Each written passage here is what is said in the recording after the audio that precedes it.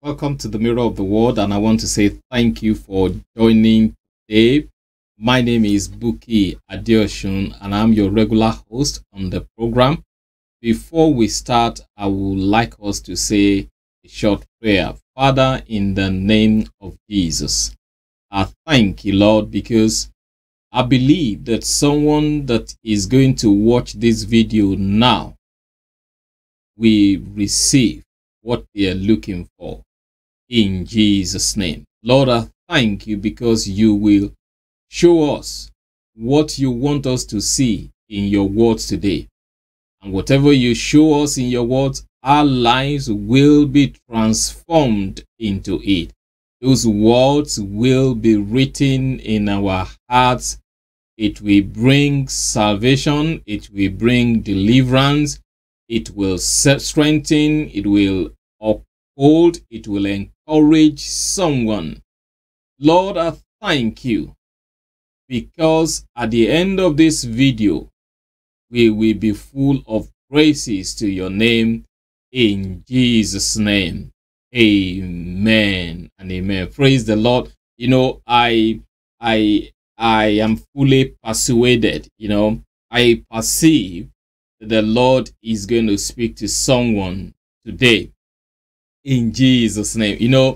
I remember some years ago, I preached in a church, and about 2 or 3 years later, I was in another church, and the person, came visiting. And I was walking up the staircase, and a woman walked up to me, and she said, "How are you, sir?" So we started, exchanging, pleasantries, and she mentioned the message that I preached about 2 years before that time. And I said, "Wow, you mean you still remember that?" I said, "How can someone forget such a message?"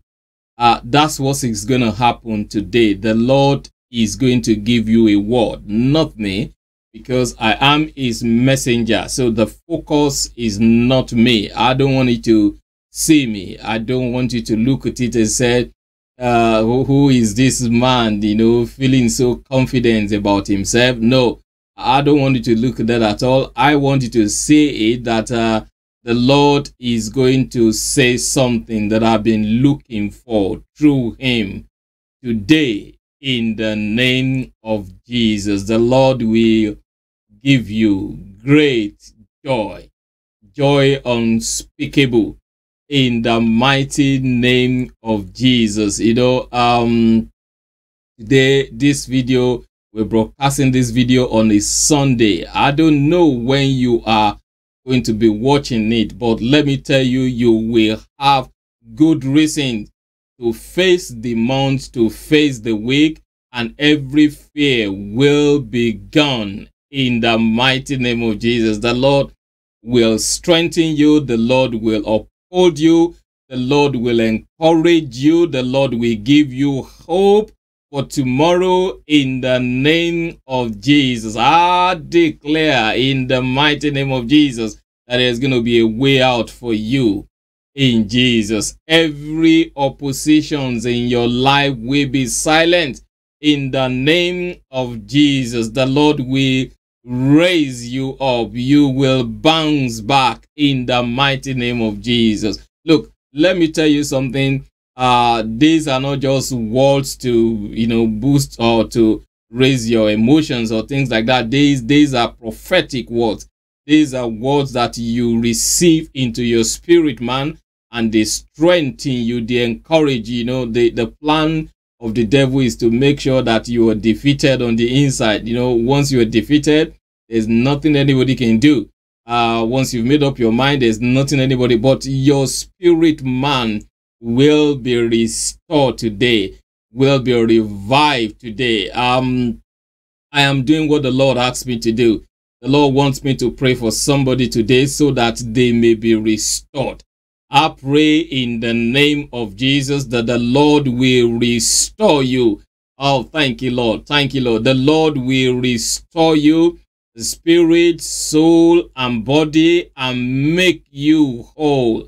In the name of Jesus, receive a sound mind right now in the mighty name of Jesus. I declare that every news that is worrying you, everything that you have had that disturbed you, I command that by the blood of Jesus, they are wiped away in the mighty name of Jesus. Thank you, Lord.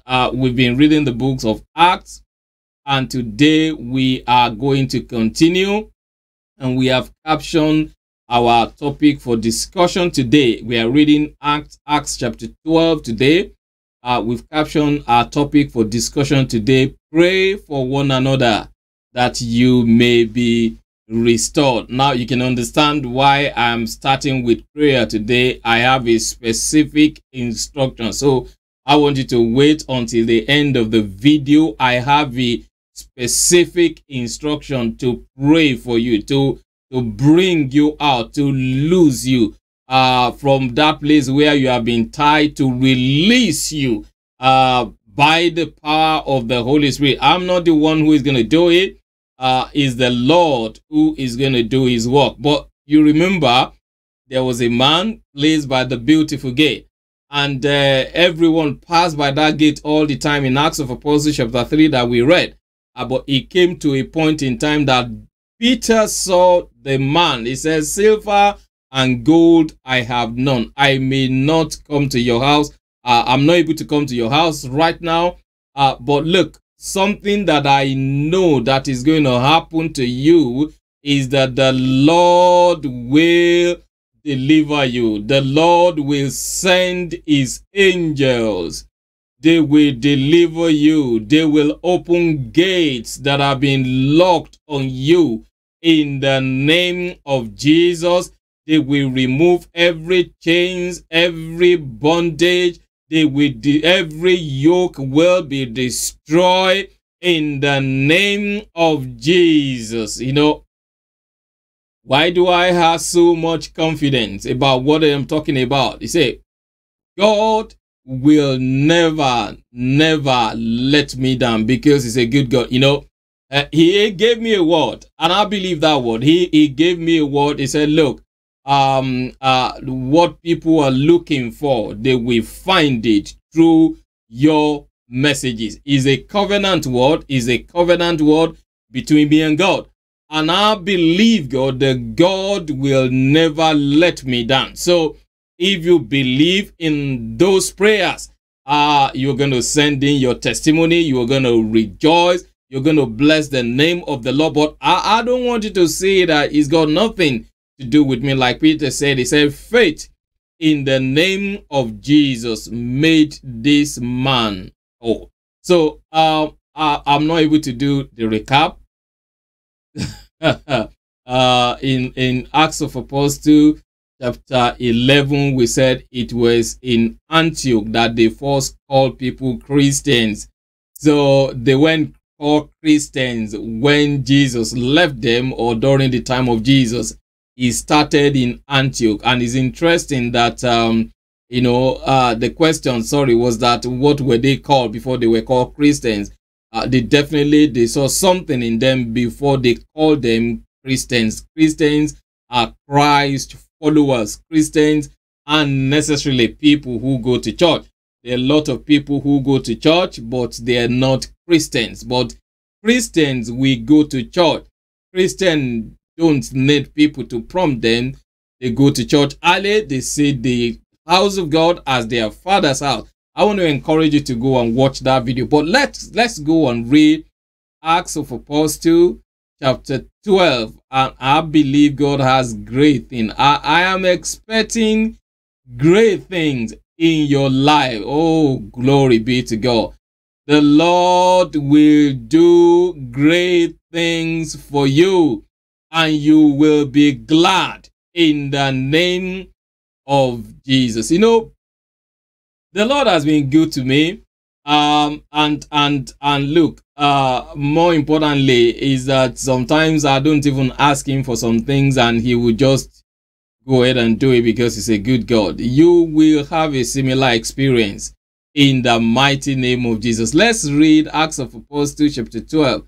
Now about that time, the king stretched forth his hand to fetch certain of the church, and he killed James, the brother of John, with a sword. And because he saw it pleased the Jews, he proceeded further to take Peter also. And when he had apprehended him, he put him in prison and delivered him to 4 quaternions of soldiers to keep him, intending after Easter to bring him forth to the people. Peter therefore was kept in prison. For prayer was made without ceasing of church unto God for him.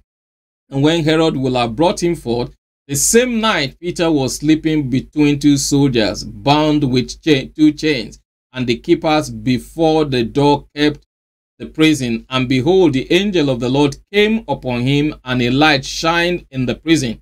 And he smote Peter on the side and raised him up, saying, Arise up quickly. And his chains fell off from his hands. And the angel of the Lord, and the angel said unto him, Guard yourself and bind on thy sandals. And so he did. And he said unto him, Cast thy garment about you and follow me. And he went out and followed him, and wist not that it was true which was done by the angel, but thought he saw a vision. When they were past the first and the second wall, they came unto the iron gate that led unto the city, which opened to them of his own accord. And they went out and passed on through one street, and forthwith the angel departed from him, and Peter was come to himself. He said, Now I know of a surety that the Lord has sent his angel, and has delivered me out of the hand of Herod, and from all the expectation of the Jews. And when he had considered the thing, he came to the house of Mary, the mother of John, whose surname was Mark, where many were gathered praying. And as Peter knocked at the door of the gate, a damsel came to hearken, named Rhoda. When she knew Peter's voice, she opened not the gate for gladness, but ran in and told how Peter stood before the gate. And they said unto her, Thou art mad. But she constantly affirmed that it was even so.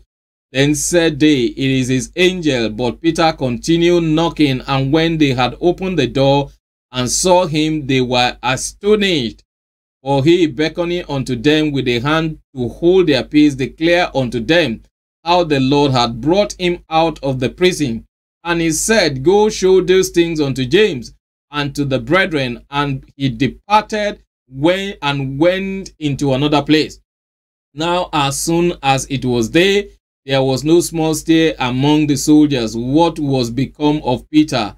And when Herod had sought for him and found him not, he examined the keepers and commanded that they should be put to death. And he went from Judea to Caesarea, and there abode. And Herod was highly displeased with them of Tyre and Sidon. But they came with one accord to him, and having made Blastus the kings of Cambline their friend, desired peace, because their country was nourished by the king's country. And upon a set day, Herod, arrayed in royal apparel, sat upon his throne, and made an oration unto them. And the people gave a shout, saying, It is the voice of a God, and not of a man. And immediately the angel of the Lord smote him, because he gave not God the glory, and he was eaten of worms, and gave up the ghost.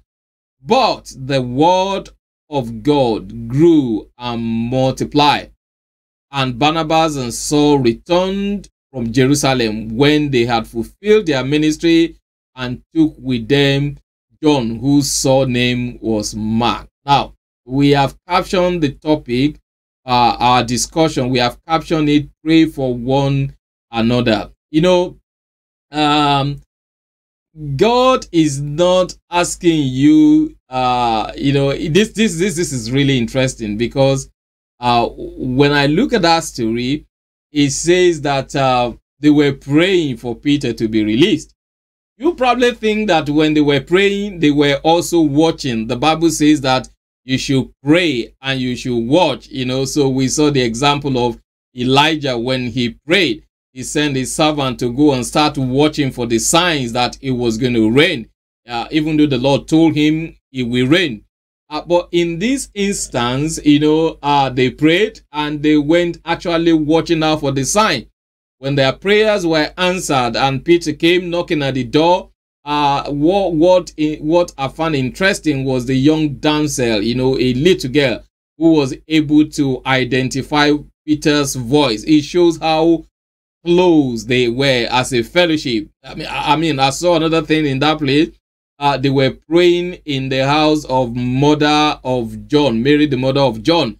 I said there were many praying. Can you imagine in the house, many gathered together praying? I wish and I pray that in our days we will have those things back, where the venue of the prayer is not only the church, but we will have houses of prayer where many people will gather together and they will pray for the deliverance of people. Look, guys, we got no excuse. They didn't have technology. There was no WhatsApp where they could come together and pray. They didn't have telephone. They didn't have Zoom. They didn't have Skype. All these technologies that enable us to work virtually from different parts of the world, and we coming together using the technological platform. They didn't have it, but yet they came together and they pray. This is a challenge to us, and I want you to take up that challenge to begin to find groups of people that you will come together and then you will pray for one another. So if we don't pray for one another, what's going to happen is that what happened to other people may actually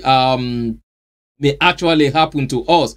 Sometimes as Christians, we can get into the habit of saying, well, it's not yet in my area, it's not going to happen to me. And then because of that, we actually, we won't increase the tempo of our prayer, or we won't pray the way we are supposed to pray. But it ought not to be like that. We are supposed to pray for one another. For example, if we see people who are in the Middle East, or people in different parts of the world, especially Nigerians, where Christians are being persecuted and they are being killed, you can say, oh, all the members of my family, they are fine. I haven't got any family member in that area. Hey, let me tell you something. It will soon come knocking on your door if you don't do something about it. I want us to know that our prayers make tremendous power available. We saw right here that, when James, was murdered, they didn't do anything.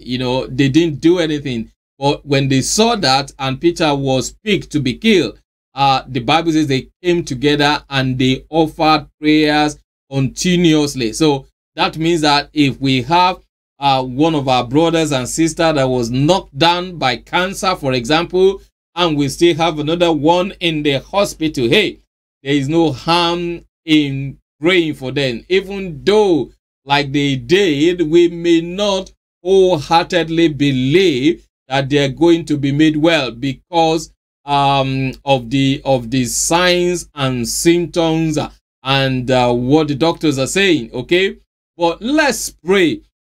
James chapter 5 says we should pray for one another that we may be restored. James chapter 5, verse 16. Confess to one another therefore your faults, your slaves, your offenses, your sins. Pray also for one another that you may be healed and restored.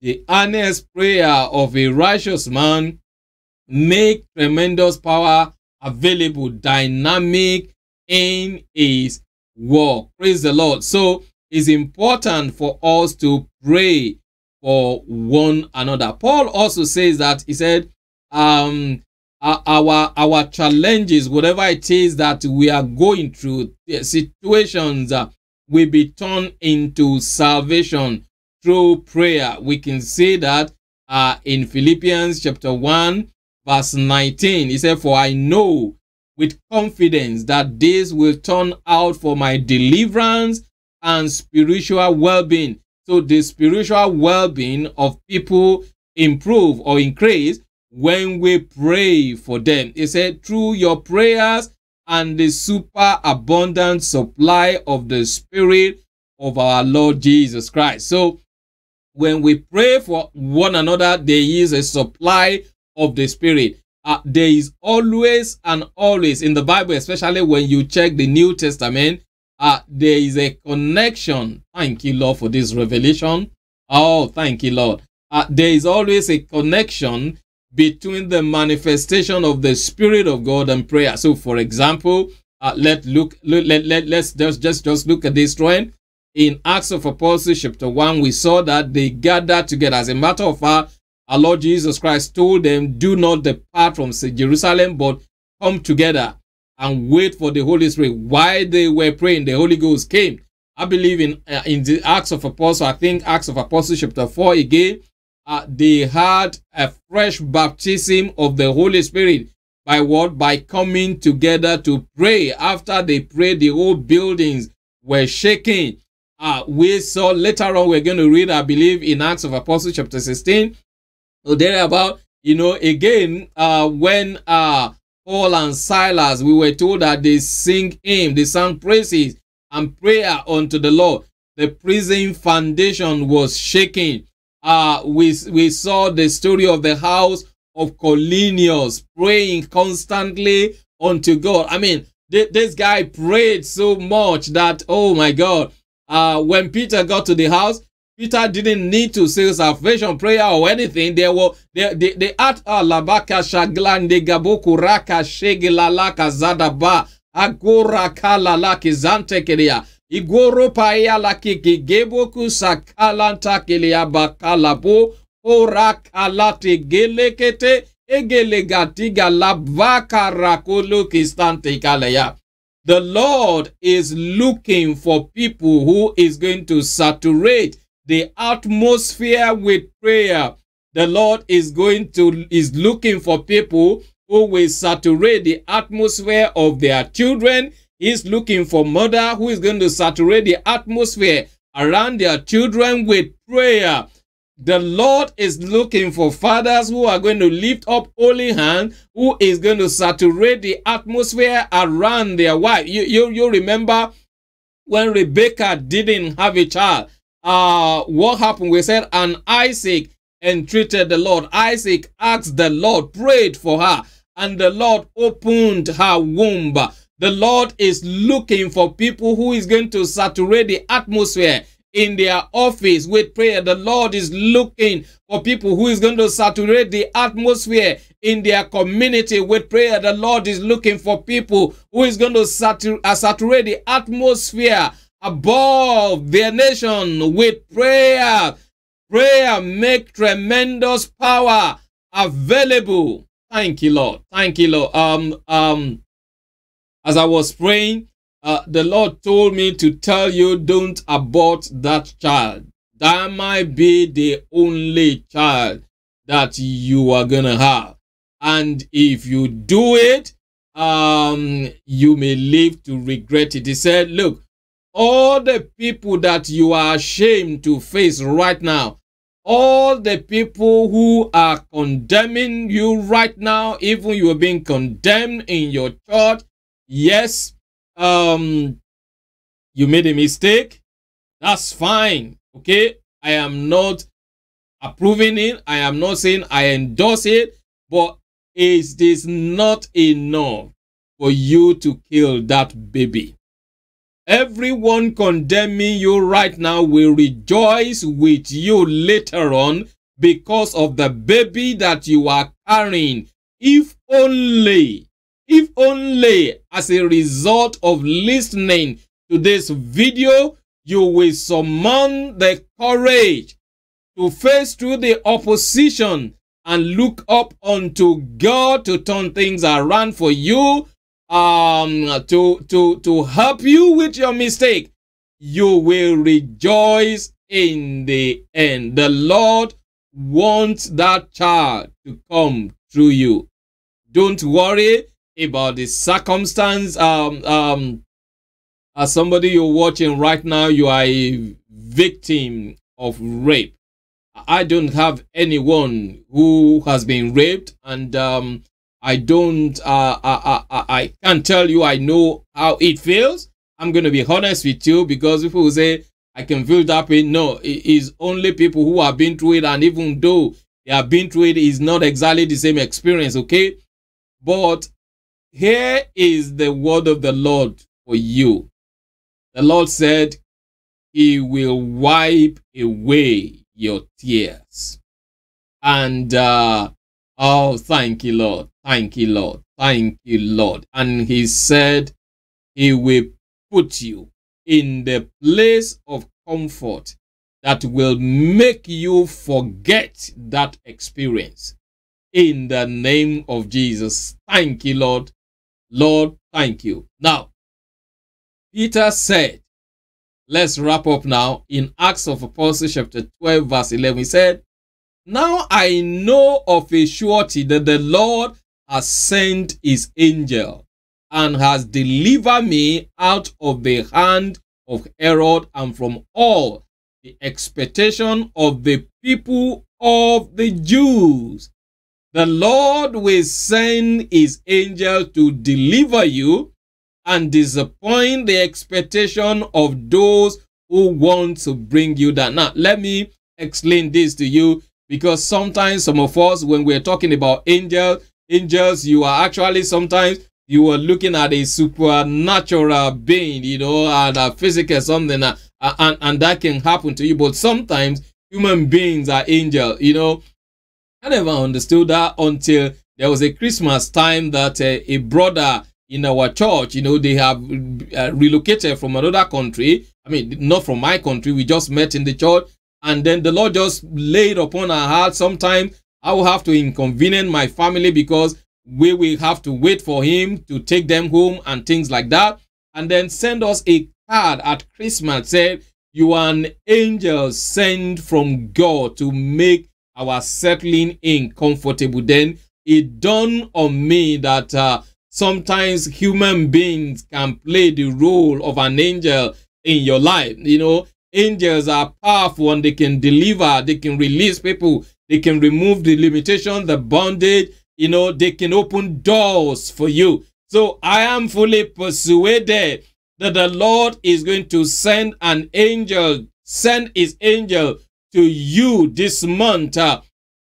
God will send you someone that will open door that you will have never been able to get into with your qualification, because of your color, because of your accent and what you are. But the Lord will send somebody that will open the door for you, grab you by your hand like the angel, you know, beckon unto Peter, say, stand up, and he will tell you and say, walk right in the name of Jesus. I mean, let me tell you something. The Lord will put it in the akalega shaki gabaka sategila magara kelalaka zaku luke dengra tugu lalatanga era galasa koba lashtoka mangura. Mark my word, the application is closed already. Okay?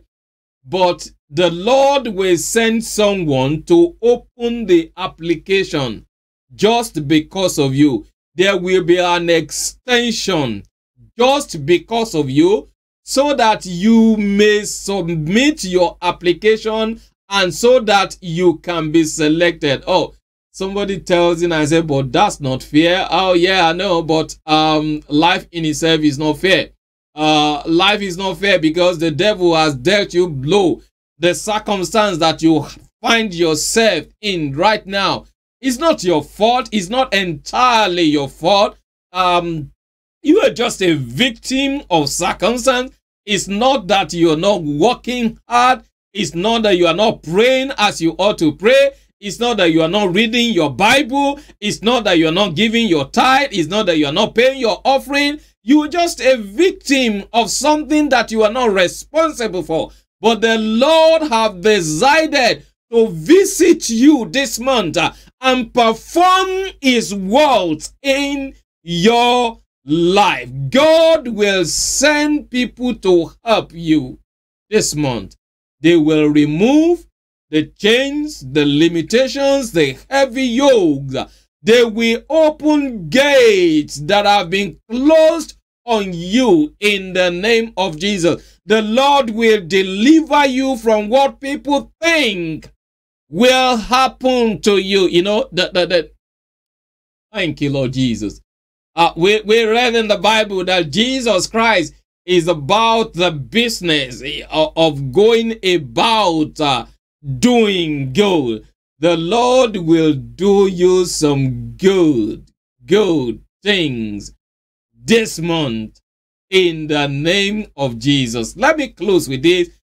Job, whichever way you want to call it, chapter 5, verse 12 says, he spoils the plans of even the smartest people. He ruins the plan, Job chapter 5, verse 12. The pretension, the strategies of those who want to bring you down. People who have planned to bring you down, they have strategized. I was reading in the news today the story of Anthony Joshua. How can a man in one fight, just one single fight, be stripped of 4 titles? I mean, that's the blow that life can deal with you. You know, that's the blow you can get from life. You know, it can happen to anyone. But hey, let me tell you something. The Lord will restore you and the Lord will bring you back. Let me end this. This is my prayer for you. This is the prayer the Lord asked me to say to you. There came to a point in the life of David, the person who was supposed to be his advisor, you know, to come with his son Absalom, who was in rebellion against him, and the counsel of Ahithophel. Go and read it. 2 Samuel chapter 16 verse 23. He said, and the counsel of Ahithophel, which he counseled in those days, was as if a man had inquired or at the oracle of God. People respect his counsel. Oh my God, this man speaks as if he was speaking directly from God. And David said, Lord, I pray thee, turn the counsel of Ahithophel into foolishness. So Lord, in the name of Jesus, every conspiracy against this, your people, every counsel of the wicked one, Lord, I turn it into foolishness right now in the name of Jesus. Lord, you will frustrate every plan against this your precious people. I declare that every plan is frustrated today in the name of Jesus. Thank you, Lord. Let's pray for those who are sick. Lord, I thank you. Ayala kasanteya. Mangara galalege zakuru bakali ala kesukubo raka sandeya. Someone, you have been given a wrong medication. So they give you the wrong dosage and you are reacting because of that. The situation has gone worse because of that, and you want to pick it up as a case. The Lord said, don't worry, I will restore and I will make things right. Don't make any issue out of it. Lord, I pray in the name of Jesus for that person right now. Make him whole, spirit, soul, and body, in the name of Jesus. Thank you, Lord. We give you praise. Lord, thank you for all these miracles and all this healing. Look, I don't have to call the name of the sickness or whatever it is. That's not a sign that the Lord has not answered your prayer or that, you know, is not important. No, not at all. I just want to believe that when we pray and say you are made whole, you are healed in the name of Jesus, just believe it and just receive your healing. Look, this is what I want you to know. There were thousands of people pressing in on Jesus in Mark chapter 5. And there were thousands of people at that crusade, at that meeting, but only one woman touched him. We were told that virtue, the healing power flowed out from our Lord Jesus Christ into her body. All you need to touch the Lord is your faith. If you have faith, then you will touch the Lord and you will be made whole.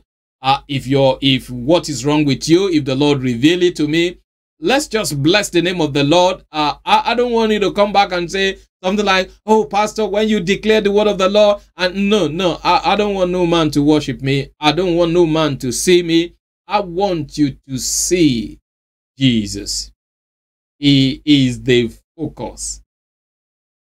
If you want to give your life to Jesus Christ, you want to be born again, you want to experience eternal life. Look, keep telling people it is not an invitation to church. Christianity is not a religion. I'm sorry to disappoint you. It is an experience. If Christianity is a religion, when you're talking in terms of things like Judaism, Islam and others, yes, you can say, I'm just saying, I mean, they said they're religion. Catholic, they said they are religion. That's fine. You can see other people, it didn't just start.